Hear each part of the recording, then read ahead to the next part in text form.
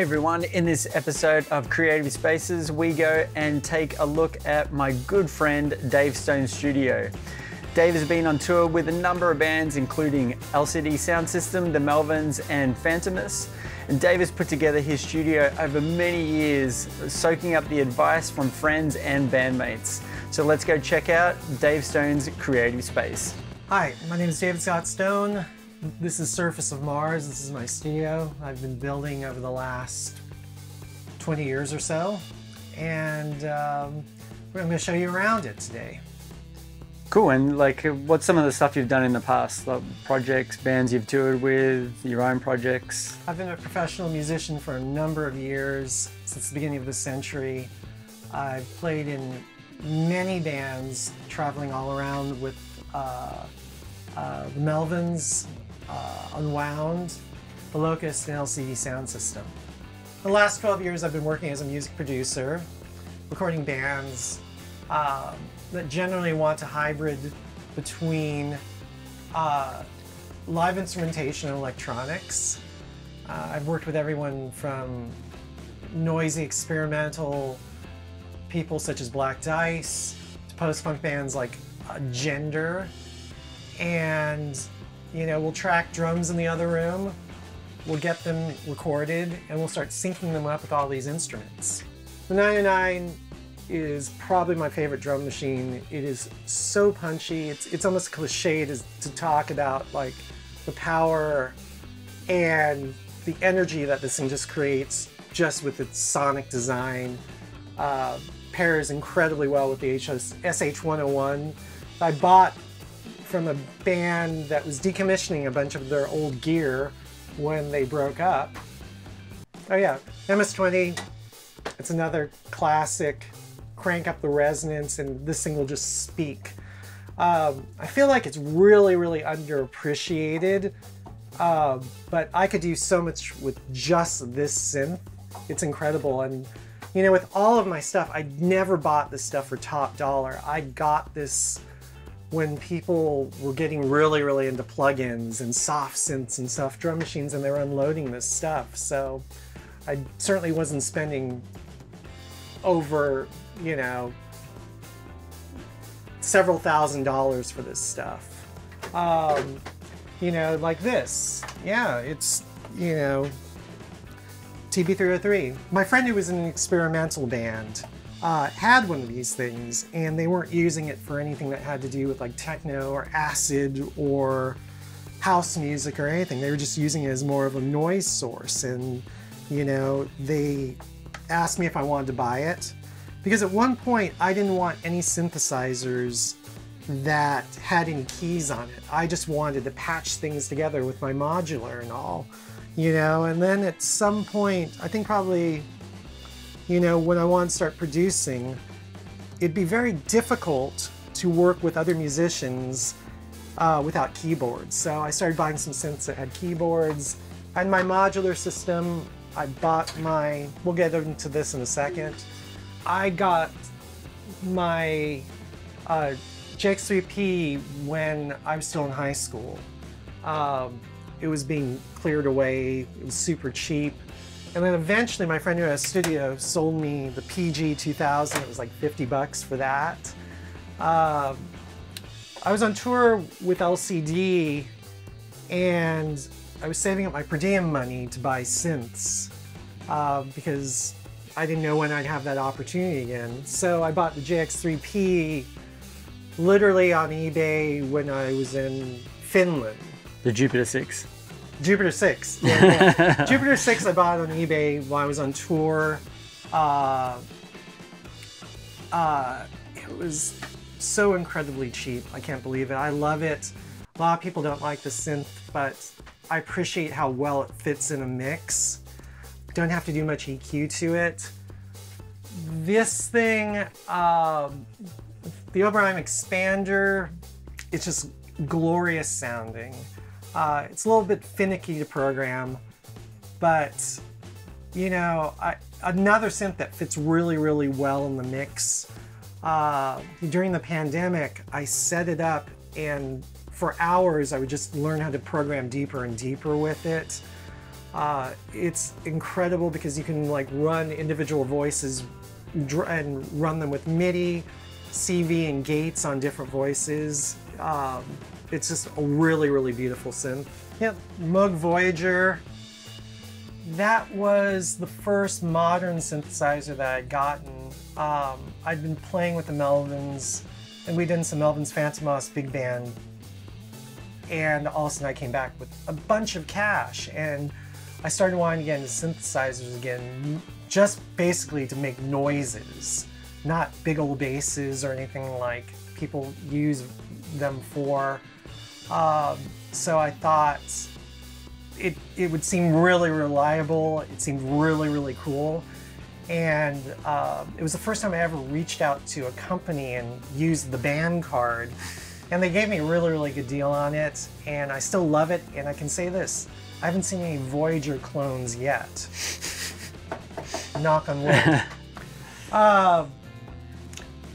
Juno 106, I mean, for 175 bucks, it's an incredible keyboard. They don't go for that much anymore, but, you know, I'd seen so many friends of mine in bands and synth punk bands playing them and just throwing them across the stages. And this one came up, had a couple broken voice chips, took the chips out, threw them in acetone, and bingo, 6 voices back. The Roland Jupiter 4, I was on tour with LCD in Japan, and there was a shop that was selling a ARP 2600 for $1,500. So I went into the shop there, and you know, you have to climb up 5 stories, and the shop is super tiny, and it's just it's almost a junk shop of synths. So I saw the ARP 2600, and literally it was falling apart. The faceplate was a complete mess, like the wood, you know, like it just seemed like it would have been dangerous to take back. I have my regrets because it was only $1,500. But I asked them if they had anything else, and they showed me this. It was an SH, what do you call it? It was the Jupiter 4. They wanted 400 bucks for it. And I got it in a huge old vintage Roland case that it sat in. And then there was the problem about having to take it back. And I was literally, I bought this cheap little stroller. I was rolling it across Shibuya Crossing, trying to go to a FedEx store. They wanted $1,500 to ship it back. I didn't know, I was gonna leave it with my friend Kato Man, but the person that I was with, she was just like, why don't you take it on as carry-on? And so we showed up at the airport, 200 bucks back in the States. It's a gem, it's gorgeous sounding. It's an emotional sounding synth. It has so much weight, depth. Like, I can just play this thing for hours and hours, and it brings up feelings that just kind of like, that send chills up my spine. And you know, it's generally, synths don't do that for me. It's usually like guitars. And I love this thing. The arpeggiator is fantastic on it. It's soft and wounded sounding. The ARP Odyssey, it was the 3rd synth that I'd bought with a keyboard. I was trying to expand my modular. I mean, this is the days, I must have got this maybe 2005. It was maybe $600. And, you know, I wanted something as a contrast to the modular stuff, the MS-20 and the Voyager. And, you know, I was starting to learn about different sorts of filter designs, envelopes, and how they can be so different from one instrument to another. And this thing is just like, you know, it was really, really great to get super heavy, psychedelic, swirly, noisy sounds out of this. You know, mine wasn't working well for a long time, so I was kind of exploiting the sort of brokenness, but then I cleaned the filters and all the sliders. Now it works exactly like it's supposed to. Let's see, the SP1200. You know, like I used to think dance music was Aphex Twin and Square Pusher. I was completely not like hip to the culture and the community and the history of dance music. You know, people in, I had two very, very good friends of mine that were in, you know, I was playing with the Melvins. I was going to see bands like Black Dice, Wolf Eyes, Liars, and I had two really, really good guides. My friend Tyler Pope, who's an LCD, and my friend Nate Harrington, who's a music producer who lives in New York. And they would constantly flow things into me about like dance music and that, you know, classic house tracks, classic techno, but also things that were going on in the early 2000s, a lot of minimal techno stuff, a lot of like new disco, all of those things.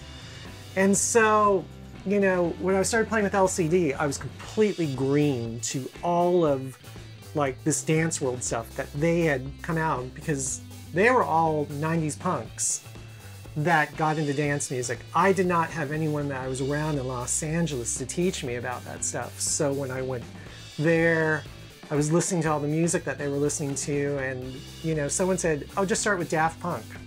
And it sounds ridiculous because they're incredible and they're essentially a paradigm shift with electronic music. But I'd seen that they, you know, I started listening to them. It's like, oh wow, this stuff is incredible. And I saw that they were using SP1200s.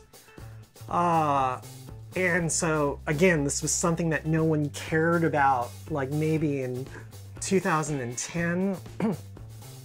Or they weren't going for the prices that they're going for now. So I picked this up. I also on tour, I forget what country I was in, but I ordered on eBay, so when I came back from that leg of the tour, I'd have all this new music gear. And I think I got for like 800 bucks. And, you know, and the thing that I love about this, you know, I tried all the classic things you're supposed to do with it, speeding up records and then slowing it down for all those aliasing and crunch and all.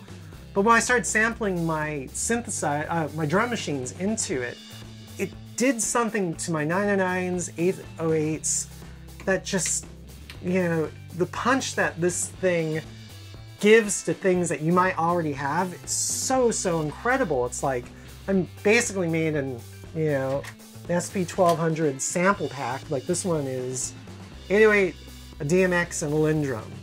And it sounds a lot different than the hardware units of those things. When I have this set up and people come over and they just start punching things with this, you know, the kick drum, and it's going through my monitors, the energy and inspiration it creates just from the sound of it, it's just a lot of fun. It helps people get in the mood by just the sound of it. So immediate. It's so immediate. And this is my modular system. This started really my love affair with synthesizers. Working as a guitar player for a number of years, and the way I played guitar was when I would play guitar, I had all my effects pedals on a music stand. So as I was playing, I would have a looper on the floor. I could create loops, use an AV box, send it up through my music stand, and start processing the audio and not even having to play guitar. And then when it came to a section where I needed to like double Buzz, the guitar player of the Melvins, I could hit the AB box and all of a sudden go into a chord after doing this sort of sound design and soundscape. And the way I played my effects pedals, sometimes I would be sending them back into themselves to get them to self-oscillate. And my friend at one point said, oh, you're basically using your pedals like a modular synthesizer. And I was like, wait, what's a modular synthesizer? And he was like, oh, you know those things that look like switchboards? And I was like, oh, right on. And I started looking into buying a modular synth system. I'd bought the Voyager, and you know, I saw these things like CV and Gate Out. I really didn't know what it was. And then after a few weeks of exploring that, I started buying some modules that were in kit form by this company called Blessett, John Blessett, RIP. And I bought a CV analog delay. I bought a really, really basic sequencer, and I started building these kits. At one point then, my friend Joey Karam, who played in the Locust, was also getting into modular at the same time. He had a Voyager, we were both getting into modular, and he got hip to Paul Schreiber's MOTM system, synthesis technology. He showed me some of these modules, and I really, really liked the form factor. I liked the fact that I could use 1/4-inch cables. So I started buying kits. Most of the modules I have here, and I have more modules than I have space. This is just like, if I'm playing a live set, this is what I have now. And like, I didn't build this one, I didn't build this one, but for the most part, you know, this one is actually, I have some modules that were actually originally Blessett that I converted to 5U. And this is kind of, you know, this is a module that, I mean, I built 35 different modules. And here's one, this one's a filter, but I don't know if you can see here, but I populated the whole circuit board, putting all the resistors, components, ICs into this, flew all the wires to the front, to the pots, the switches, and I was actually building these modules probably for about 7 years. And the thing about the old synth tech stuff, like, it was very, very slow. This is 2002. It would take, you know, you maybe put a module order in, and then 4 months later, you get a quarter of the system. So, I mean, I really, really got to know the modules as I got them. I would get to know how to finesse and exploit the few modules I have so they would really, really integrate with themselves. The culture of modular wasn't like how it was now. I mean, 3U or Eurorack, you know, was basically just Opfer. And they made some cool modules, but, you know, so you'd get very, very excited about a Syndustries Zero oscillator when it came out, or if there was some sort of other module by, you know, in Fritz. You know, you get a 5U faceplate, you wire it up. But, I mean, the modular, at one point I only wanted to play modular synthesizer. It wasn't, because I really, really just wanted to use it for noise and sound design. And, you know, in the 2000s, it was just like all about aggressive,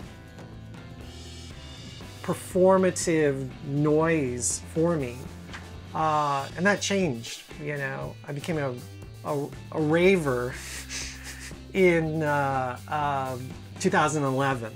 But before that, you know, coming out of playing with bands like Melvin's, you know, Locust, Unwound, doing harsh noise performances at, you know, underground DIY performance spaces, you know, playing shows with just contact mics, and, you know, these homemade thunder sheets that I would build up just to get feedback off of. It was, you know, I still think to this day that my friends from the noise scene still don't understand, you know, my trajectory.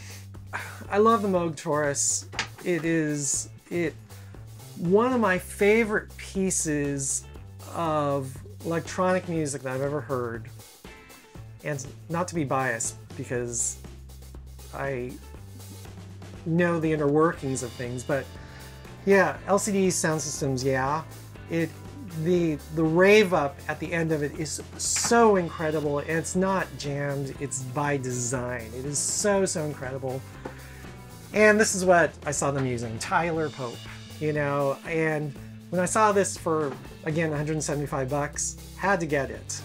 I use it all the time, and it is so hard not to use it the way they use it in LCD, but I am committed to trying to do things differently than them, but it is fantastic.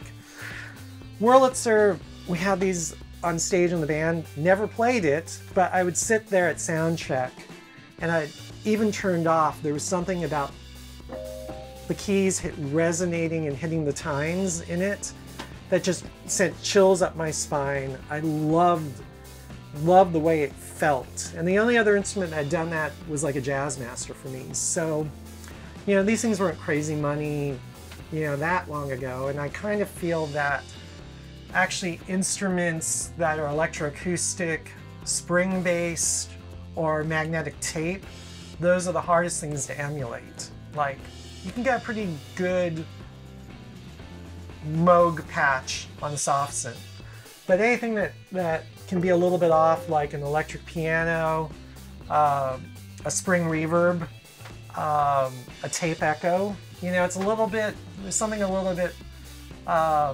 different. I mean, I'm someone that actually loves hybriding hardware with software. Like, I'm not some sort of analog purist, you know. I just, with most of this stuff, you know, I mean, for one, I never paid top dollar for it. And sometimes I would wait weeks and weeks and weeks until I got something that was kind of in the range, if not months, of something I could actually afford. And so I was very, very strategic with my purchases. And with a lot of these synths or outboard gear, you know, a lot of my outboard gear I got at a time period when people were dumping outboard gear because they were using software. So I got some really, really good deals on the outboard gear as well, and that was essentially around 2010. I've been very lucky being involved with synthesizers, even though I'm a guitar player. For a long time, I've met some really, really fantastic people. I've made some really, really good friends, and this is my friend Roman's synthesizer, the Deckard's Dream. And it's is this 4-space or 5-space? I think it's 4-space. Yeah, I'm not sure. Yeah. And Deckard's Dream, it's a CS80 inspired replicant.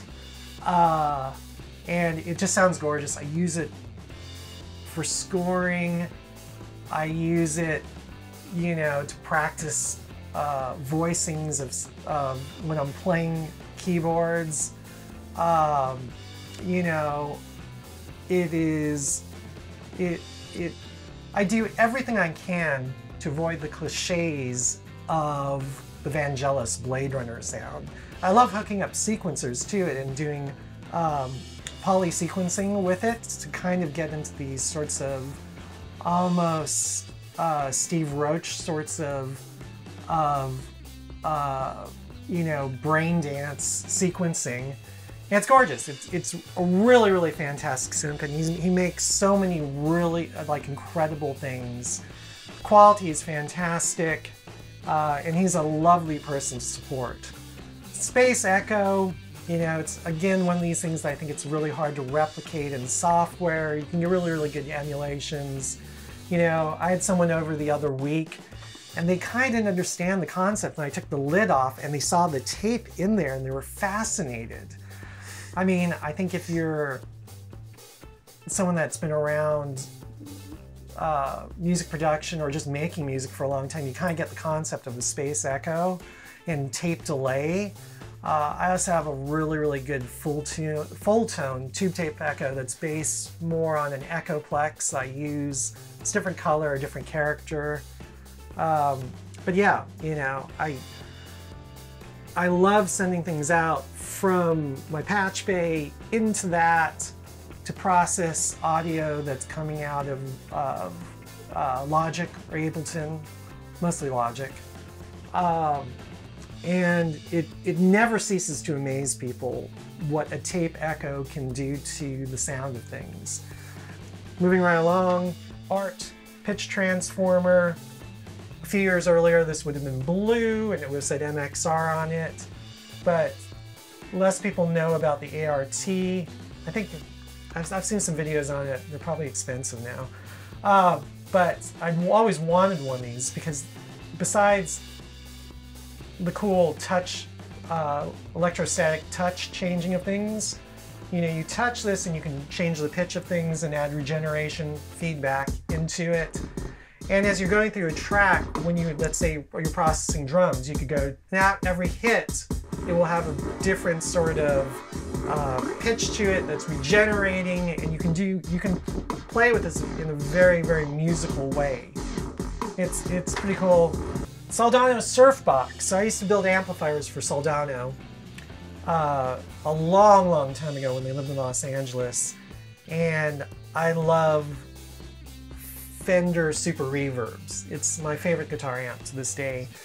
And I built a Soldano SLO 100. Mike made a surf box. It was like 1 of 100 and I had to get one, so I built it. And it's a very, very short sort of reverb, but the tremolo and actually the vibrato is gorgeous on this thing. The vibrato is so, so luscious. Lexicon PCM 41. It was the poor person's PCM 42. You know, everyone wanted a PCM 42, but $1,000 versus $60. It sounds really, really good. The Orban stuff, you know, those things were pretty cheap for a while. They're a little bit more clinical sounding, but they're really, really well designed. They hold up pretty well. And, you know, I'll use this sometimes on drum buses. I'll use it. I've tried it actually on, you know, the 2-bus or the master track. The warm audio stuff. My God, I'm so into these Pultec EQs that they did. I didn't understand Pultec EQs whatsoever. And, you know, I bought one, and what it did to colder synths, like let's say the Jupiter 4, the Jupiter 6, it adds so much more character, and I could kind of like surgically clean them up to take away the frequencies I didn't like, and it added a lot of like nice harmonics to the signal. And then I started running things like 707 kicks through it and boosting it about 30 hertz with a little bit of cut to it, and it was like, oh my God, it actually brought things that sounded maybe a little more plasticky, or what is it, PCM sorts of sounds to it. You know, that is 707, it's incredible. I'll run bass through it, like bass guitar, I'll run snares through it when I'm tracking drums. But warm audio makes high, like really, really great quality kit. So at the recording station, I didn't know anything about this stuff until maybe 15 years ago. I had a Tascam Porta 2 4-track recorder, and I never really, really enjoyed it. You know, I just crank up the preamps and use it as a guitar effect, distortion. And for years, I'd been to nice, really, really nice studios. When the Melvins would record, I'd be there with Joe Barresi or Garth Richardson, and they'd be plugging in all these things. But this was all a complete mystery to me. I was at the end of the This Is Happening tour that I was playing guitar on with LCD, and James records all of his own things. And, you know, having someone to talk to demystify this process that seems completely impossible, that you have to go to recording school to, it was just so, so overwhelming. But I knew I wanted to get into recording, so I remember I was in Ireland. It was like the last run of shows that we were doing. And so I was like, hey, I want to get into recording. Can you recommend some pieces of gear? So he recommended some pieces of gear to me, and I slowly started, over the next year, I started picking them up. And, you know, I don't have everything that he uses, but I got some things that made a lot of sense to me, that a lot of people, I should say, that a lot of people in the DFA world were using at the same time. Juan McLean, Nick Milheiser, Marcus Lampkin. I had a lot of good mentors, and especially Matt Thornley, who lived here for a while and actually showed me how to use this stuff. But I love running things through the UA610. I've got a couple channels of these, the old DBX compressors, 165, 162, the 160, which, you know, this thing, it was kind of busted when I got it. Didn't have the wood sides, but it was 175 bucks. Put another $100 into fixing it. From there, I started exploring other pieces of outboard gear. I got a great river. I got an SSL 384 that someone had mislisted to be the cost of basically a clone of one of these things. Save money. I built a Hairball Audio 1176 clone. The Dynamite by Valley Peoples, it kind of matches the look of the classic DBX VCA compressors. And over the last few years, oh, and the Eventide H3000, which were so undervalued for a number of years. You know, I process a lot of things through this. Sometimes it's even off and I'm just running it through the converters to add some character to it. But, you know, from here, all of this stuff, I have a snake that I can roll out to my living room and set up some microphones to retract drums. From there, it goes in the computer, get the drums together, process, come up with like a rough mix of them. And usually they're on some sort of grid at this point. So from there, I can send it all out to sequence live drums with the sequencers, the arpeggiators, synthesizers, and all of my synths go, the outputs, the audio outputs go to this part of my patch bay, so I can, instead of banjoing them across the room, I can go from here into the preamp. And it's, you know, I try and, I mean, ultimately, I didn't want this space to get away from the world in. I built this space to be a very, very jammable, like, electronic music studio. Like, I feel like there's several different stations around here that so multiple people, well, mostly 3 people can work in here at once and kind of play off of each other and jam out, and then we can kind of capture the good parts of that and create tracks and songs with it. But, you know, I'm absolutely lucky, blessed to have had so many people over the years, especially from the world of DFA, to kind of mentor me and give me tricks and tips. You know, I'm not talking to them all the time and all, but they demystified something to me that, you know, made it seem like you had to be a smart person to know, or spent years of time going to recording school to do. And, you know, after I came back from that tour, I guess I could have spent tens of thousands of dollars to go to recording school, but instead I just bought the gear, made mistakes for years, and eventually learned how to use it.